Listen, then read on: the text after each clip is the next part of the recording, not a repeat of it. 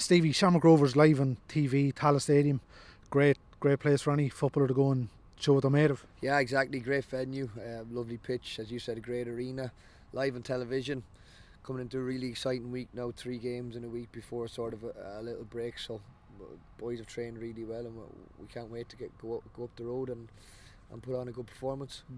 I think you were asked this last week. In one sense, after the disappointment of the Pats game, is Rovers, sort of the perfect tonic, because we know how much a win, what it would mean to the supporters and mean to people here if you beat them up there. Yeah, exactly. It is any game after a loss. You want to get back on the horse as quick as possible, train well, and go and put it right. We're very disappointed. Obviously, when you're level pegging and the team you're playing against go down to 10 men, you expect to go on a minimum, get something out of the game, and obviously go on and win the game. But we were really disappointed last week that we didn't really ram home that advantage, and the only way you sort of get that out of your system is get back on the field, go and try and ride a few things. And as I said, there's a massive week coming up, 9 points to play for.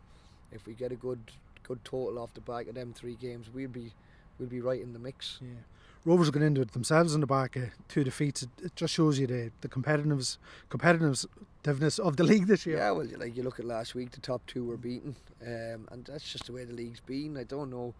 We've said, I think there's narratives going around, but of like different runs of results, etc. But the fact of the matter is, everyone's been not too dissimilar from each other, of having good sort of little runs, poor runs.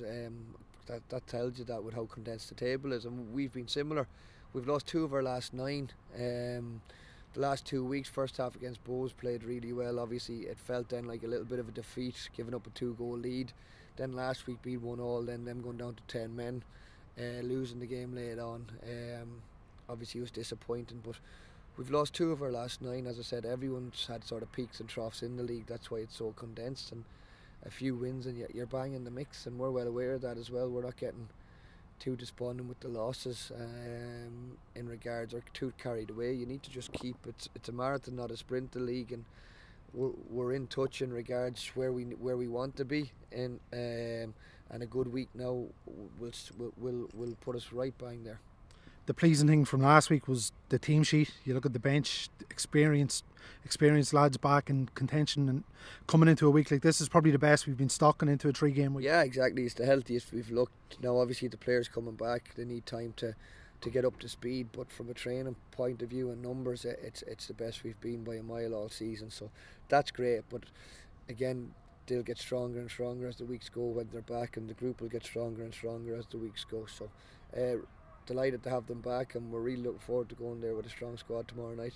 We had some unbelievable nights up there over the years, but it's 2019's the last time Dundalk have won in Tallaght. It'd be nice to set that right going into the summer break. Yeah, definitely. Look, obviously the last few years, not many teams have won in Tallaght. They've been the best team in the last 3 years. Obviously won the league 3 years in a row, but we've always had good spells in games when we've gone up there. It's just about eliminating the silly mistakes and having the confidence in ourselves to go and really be incisive and penetrate. And I'm looking forward to the game tomorrow. The players have trained well, positive mindset, and can't wait to get it started.